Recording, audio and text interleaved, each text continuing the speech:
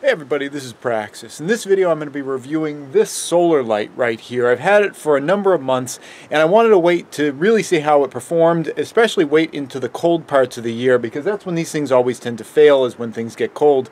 So we're going to talk about this today. We're going to compare it to another type of solar light that I've also used for several years, but what we're going to do is not do it right here because it is pretty cold. We're going to go inside and we're going to talk about them. So let's go.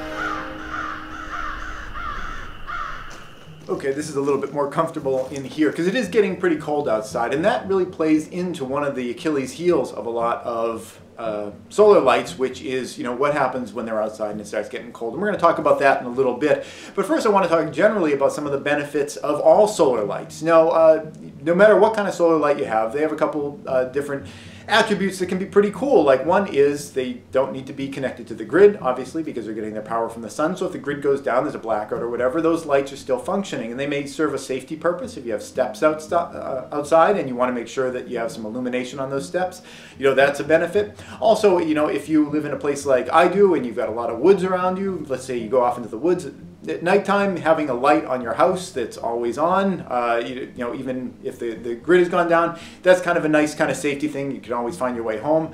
I guess on the other side, if you had a without rule of law situation, like we sometimes talk about on this channel, it might also kind of guide in other people. So we're going to talk about that in a little bit, and specifically the light that I'm talking about in this video, the one that I showed at the beginning, it has kind of a neat feature on it specifically that would be a benefit during a without rule of law situation. We'll talk about that in just a bit.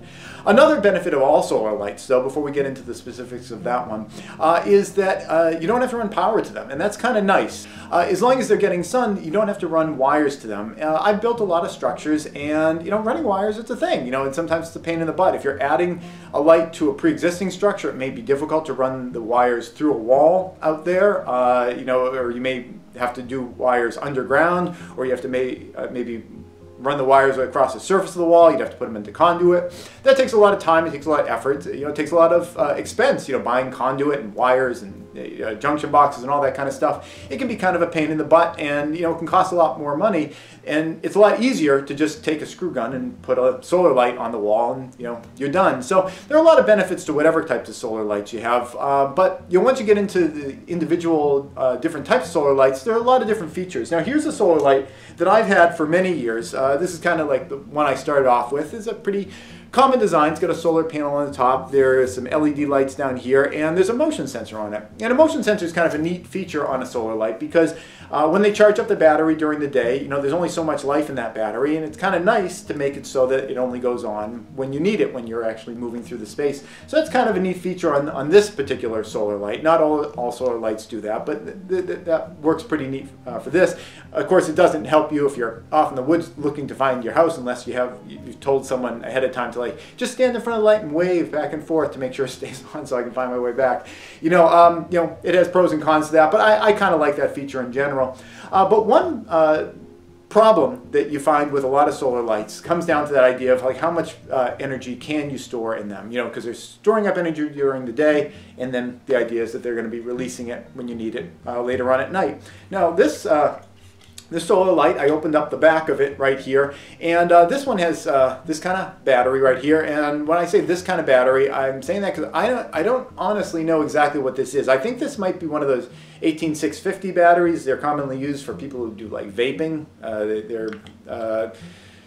I'm really not sure what this is. I think maybe if I were to cut back this plastic sheathing, there might be some identifying markings on here, but this kind of gets at one of the problems with certain types of solar lights is the battery, because batteries in general, whether you're talking about a solar light or you're talking about a laptop computer or you're talking about an electric vehicle, batteries have a life, and at some point they finish that life and they're done. And that's really important to consider. Like on this solar light, this one's good in that at least the battery is not like soldered right onto the circuit board. This is kind of out here, and I can replace this if I want to. Now that said, the way that it is connected, and I'll just show you right here, is it's got these little solder points on the end, so I'm gonna have to kind of remove those.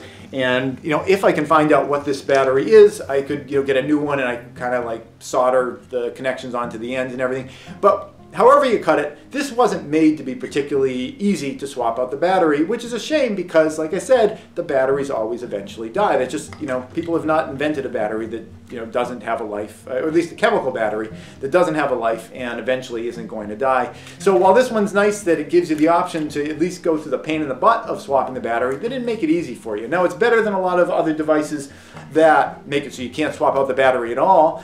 So that's a step up from there, but they certainly didn't make it easy. This is the top of the light that I just had outside that I was standing next to, the one that's attached to my house. And this one does make it easy for you, and I really appreciate that. The way that you get to the inside of this is you just take this right off the top of the cone.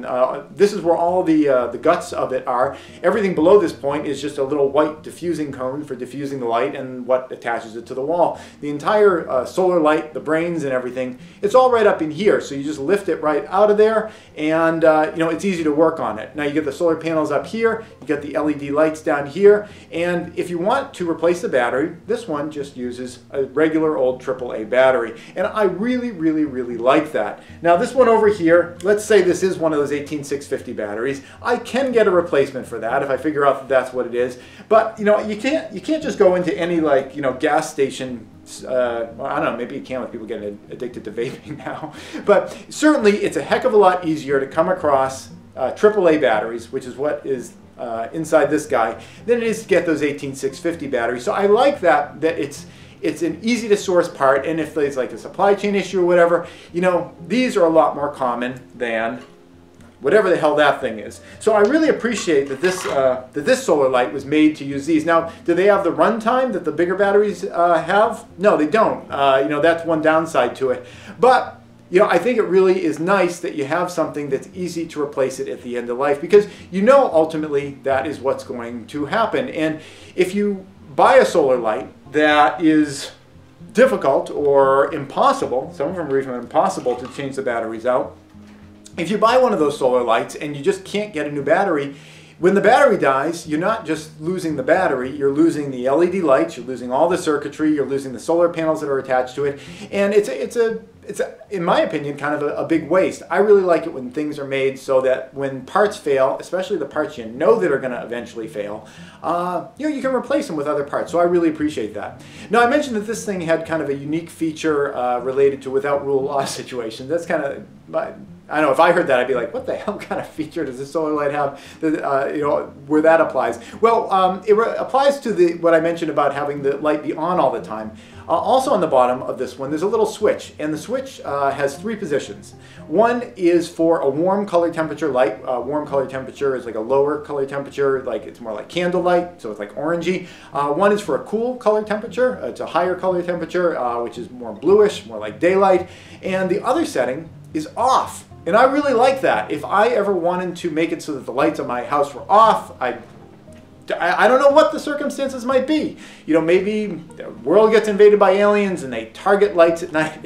I have no idea, but I like having options. I don't think that the alien one is necessarily the most likely, but whatever the circumstance might be that comes up, maybe it's Halloween and you just want to be like, I don't want any kids here. It's nice to have options to be able to turn off your lights, and this one is really easy to do. Instead of having to remove the entire solar light and unscrew them all off the front of the house, you just pop the top off, flip the switch, and then you can put it right back. It'll keep charging during the day, but it won't go on at night until you come back and you flip the switch. So I think it's kind of nice. In terms of the battery that comes with it, we've had a couple months of pretty decent cold here, and it's still working pretty well. The life at the end of the day for this thing is 3 hours, maybe 4 hours, at the end of the day. It really depends on how much sun it got during the day. If you got a really nice strong day of sunlight, you're going to get a good 3 or 4 hours out of it. If it was a cloudy day, you're not going to get much, but that's just the way it is with all solar lights. So for this particular model, I really like it. I'd really recommend it. These are also pretty nice. I like the motion sensing capability of them, but I don't like the fact that it's hard to change the batteries, and this battery is dead. You know, I gotta throw this out, and now I gotta figure out what to do with the rest of this. And it's kind of a pain in the butt because, you know, now I'm committed that I either have to like say, well, I'm just gonna throw out all the solar panels and all the LEDs and everything, or go through the trouble of, you know, taking a knife and peeling all this stuff off and getting a new one. And it's just so much more convenient and easy when it's 2 screws, pop in a new one, and you're done. So that's it. I hope you found this review helpful. I've got links to both of these lights down in the description below. Thanks for watching. This episode has been brought to you in part by Prescott Caliber Club and Jeske Defense Strategies. Prescott Caliber Club is a federally licensed firearm manufacturer and retail store specializing in firearms, survival gear, and producing great online content. If you want to thank them for supporting this channel, go check them out at PrescottCalClub.com. Please subscribe and tune in every Friday at 4:30 New York time for a new video. And if you'd like to support this channel, you can do so both through Patreon or PayPal.